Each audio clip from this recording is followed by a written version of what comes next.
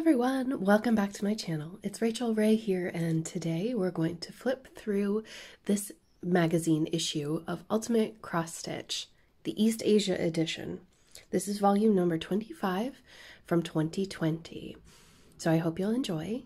I'm going to just go over what designs are in this issue, and if you're interested in this, I will put a link down below just to see if it's available. Then you can use that link to purchase. And no, I'm not affiliated with this company. I just like to share all things cross stitch. So let's get started. There are some really, really beautiful designs in here, especially if you love Asian culture. You're gonna love this book. And it's got a variety of designs, for different styles for different tastes. So if you really love flowers, this border is beautiful. I absolutely adore this border. The inside, the roses and things are not really my style, but I love that border so much. I hope that I can incorporate it into another piece of cross stitch. So here we have our table of contents. It shows you who the designers are and gives you a breakdown of where the certain designs live. And then we get into it. So this one is designed by Leslie Tier, and I apologize in advance if I mispronounce anyone's name. So this is gorgeous. It is an advanced cross stitch pattern, but I think it's heavenly. I love the border here. There's little plum flowers. There's also some beading in here. I can see it in the center of these flowers. And I think there's some beads here which are laid flat against the fabric, and those are just gorgeous as well. So yes, I think this is beautiful, absolutely stunning. And we're gonna flip. It says this one was designed, can you see here? I don't want to share the pattern, but designed 140 by 140 stitches. And this is on 28 count white even weave, measuring 40 by 40 centimeter. Here's a little bit of extra information. I don't think you're going to get anything from that pattern, but it does have French knots in it, so you need to be careful. But there is quite a lot of detail in there, so it's not for the beginner. Let's put it that way. It'll take a long time to do. Then we have this one. This is from Diane Machin. This is actually stitched on Ada, 14 count Ada, the Japanese bell. Isn't she beautiful? And this also has beads in it in the flower up here. I wish they had a bigger photo for you, but this one is not as advanced. So, and it won't take as long either because it's not a full stitch, but you can see all the details here. And one thing that I really like about this company is that they give you all the different varieties of floss that you might want to use in DMC, Anchor, or Madeira, just depending on what you have in your stash. It gives you some details on how to frame and things like that as well, which is good. It's really good to have all those details before you commit to a project. So here we have another Leslie Tier. I like this one because her eyes are closed. I just prefer closed eyes on cross stitch, but that's just me. This one is also an advanced kit, but I think my favorite part is actually the teapot with the stand here. And I'll try to get you a better picture. Yeah, look at the little teapot. I'll bring it up for you. Isn't that cute? I really like it. Okay, and this one is on 28 count even weave for the beading, 130 by 100 stitches. Oh, there we have a little advertisement. Ooh, here's another Leslie Tier. Look at how beautiful she is. I love the kimono. Just gorgeous. So I hope you can see a theme here. I just love these butterflies. So beautiful. This model is stitched on a 28 count light blue even weave that measures 40 by 38 centimeter. So it's quite big. It might not look that big from the picture itself. I'm not sure if this is an actual photo of the stitching or if the stitching was scanned and then put into a model photo. Do you know what I mean? Into the center of this model. I'm not sure how they do it, but it's gorgeous and it would be quite big. So there's metallic threads in this one.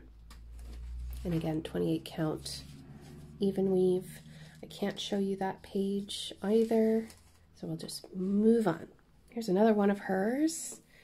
Wow, look at those cherry blossoms. Isn't that pretty? I'm not a fan of the yellow robe, but I do know that gold and yellow is very prominent in Asian culture for wealth and obviously and status, so that's probably why she's wearing that.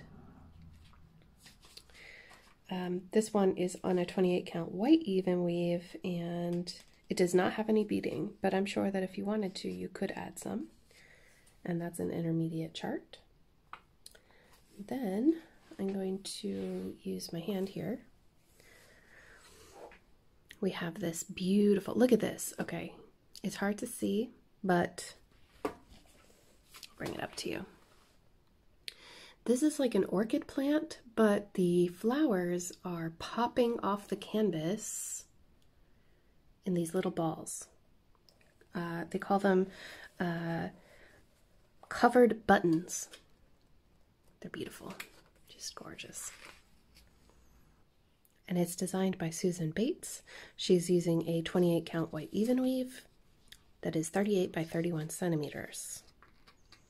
And I believe, does it say? I don't know if it tells us what the symbol means. I'll just check for you there. No, I'm sorry, it doesn't tell me what the symbol is, but if you are familiar with it, maybe you can let me know down in the comment section. It's gorgeous though. Okay, next one is by Marie Diaz. This is beautiful. Love it. It says that the sakura is the national flower of Japan and the symbol of hope and renewal. So I think you can you do this?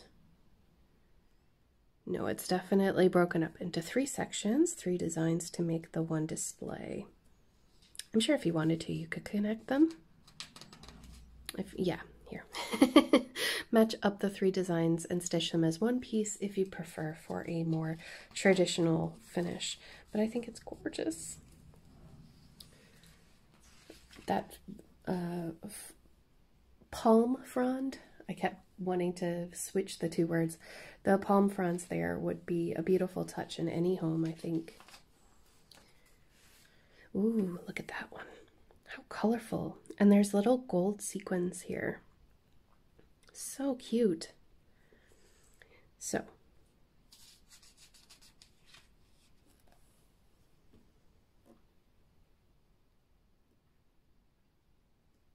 it says here that she'd seen a beautiful bird sitting in the branches outside her window with a striking flash of purple on his feathers, so she picked out a matching purple thread. And then an idea of vivid pink and purple came to mind, and she added a few peonies and some green foliage, and there you go. So that's pretty awesome. If you like flowers, you might really enjoy stitching that. Let's go ahead and cover this up as well. So that one is 28 count even weave, and it's not too big. This one right here is my favorite, my absolute favorite. This is the one that I want to do. I'm going to bring it up to the camera for you.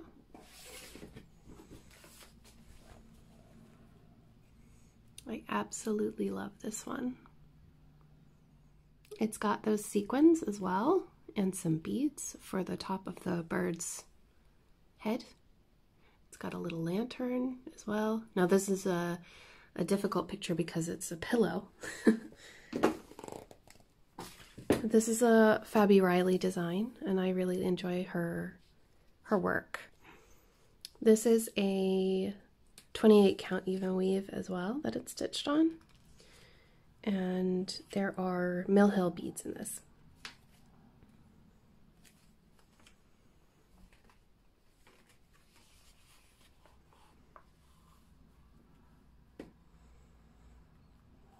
They give you some tips in here, like you should iron your fabric before you add the sequins, which is good. I never would have thought about that, because you don't want them to melt. But they're just so beautiful. I love these blues and the pinks together. I think it's going to be gorgeous. Okay. Here's Graceful Geisha. That's really pretty, isn't it? This one's an intermediate chart. This one also has beads in it. This is by Shannon Wassleff. I apologize if I said that incorrectly. But this one is stitched on 14 count white Aida. But if you didn't know any of the charts that call for 28 count even weave, you can do on 14 count Aida. There's no problem. In fact, you could do it on whatever count you want, but the thing about beads is that beads don't change their size. Normally, there's usually two sizes of beads, and the 14 count Aida or 28 count even weave family is the best for beading. Linen is okay too, but you want it to be that size so that the beads will stay on. So that's that one. Here's the one we saw when we first opened. This is a Doreen Jones. Gorgeous. This says it's an intermediate. There are French knots. There's no beads in this one. I don't know if she uses beads, to be honest, in hers. There is some metallic here in the fan. That's really cool. I don't know if you can see that, but it's gorgeous. Here we have some small fans by Fiona Baker. You can see that there's dragonflies, roses, some birds and butterflies. Should be perfect for a special someone, just a quick stitch. These are intermediates as well because they have fractional stitches and beading on them, but I think it would be really fun to do that and share that with a friend, making cards or something like that, like they did here. I'm going to move a little bit quicker because I realized how long I'm taking. But again, if you're interested in this, please check out the description box. I'll try to link it down below if it's available. Here's another beautiful fan. Look at that. And the idea of stitching it on a red even weave, I mean, that's perfect, right? Just gorgeous. This one also has metallic thread in it. Gold metallic thread for the center of the flowers. That is beautiful on that black even weave. Very pretty. All those colors just pop. Big rainbow of color. So any of you rainbow fans out there, I think you'd really enjoy that one.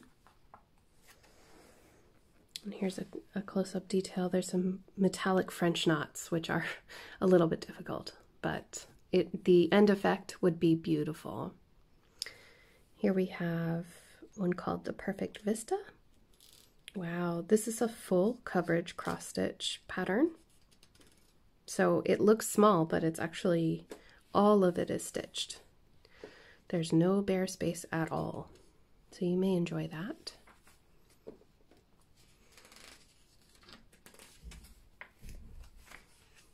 And here we have, oh, that is so pretty. The China Blue. Wow, it looks like it came directly from this cup. Leslie does it again. That is beautiful. I love how minimal it is on color, you know, in just a few shades of blue. Let me just see. There are 1, 2, 3, 4, 5, 6, 7, 8 colors. Amazing. Just amazing. The level of detail you can get with so few colors. This one I really love as well. Eternal Flame by Fiona Baker. I believe these are Phoenix. Yes, these are Phoenix, and finished in a hoop. Gorgeous, just beautiful. Everything in here is beautiful, to be honest. Ooh, here we have a dragon. Look at the dragon. I love this border. This border is so funky. And with the colors of the dragon itself, yes. Yes, please.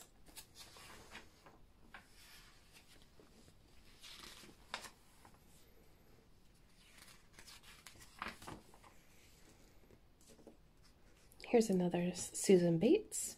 There's a few different motifs here, and I believe if you wanted to, you could just stitch one or a few together. Just an idea, but you know, some of these would just look so cute together. Love it. Or you can stitch it all together.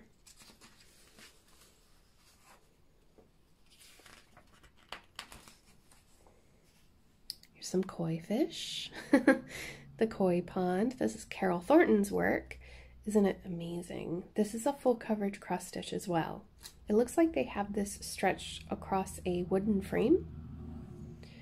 This is an intermediate, and it would take a lot of time to do, but the effect is beautiful. The canvas says it measures 30 by 30 centimeter. Next up, Good Fortune by Doreen Jones. These are so adorable. I love lucky cats, and these would just be darling if you wanted to do something small to send someone for Chinese New Year, or just as a thank you, or I miss you, or good luck.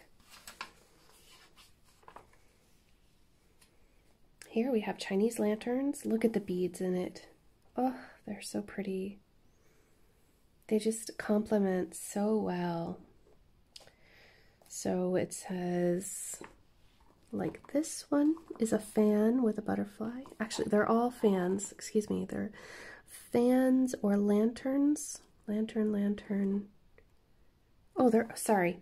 Okay, these are all lanterns with butterflies and beautiful butterfly borders. I just love them. On Ada. Look at these little things. They're so cute. Chinese New Year gifts. Wouldn't it be so cute to hand these out? I think so. Oh my goodness.